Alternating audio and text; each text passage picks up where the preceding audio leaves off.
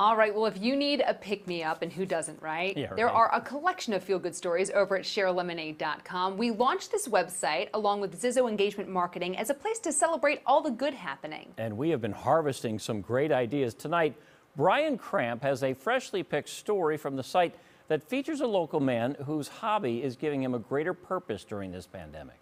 For this retired machine shop worker, I never made nothing out of wood until now. using his seasoned hands comes natural. To keep busy. But woodworking was never something 85-year-old Dan Thompson thought he would do so late in life. About a year and a half ago, I made a few birdhouses and gave them to people, and they liked them, and it just kept on. So far, I made about 112 of them.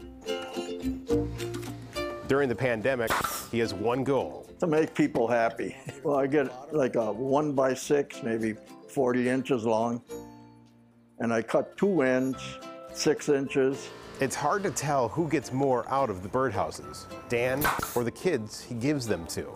It makes him very happy to do that. It keeps him busy. It keeps him with a purpose. I got 8 granddaughters, and they all got birdhouses. He's a good guy. He's always been kind of a handyman, so anytime somebody needed to have something done, he could figure out how to do it. And when Dan's work is done, They loved it. I would get pictures of them painting it and just like, oh, that was great, thank you so much. Yeah, I have people that come and buy them, $6, so I can buy lumber to make more, but most of them I give away. One of my friends had put out on Facebook that she used it as art class when they were homeschooling.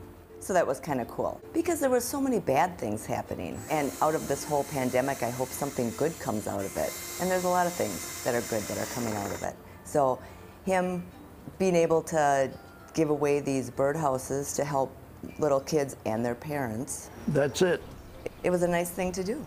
I felt good about it. The best thing is when I see birds go in them. Brian Cramp, Fox 6 News.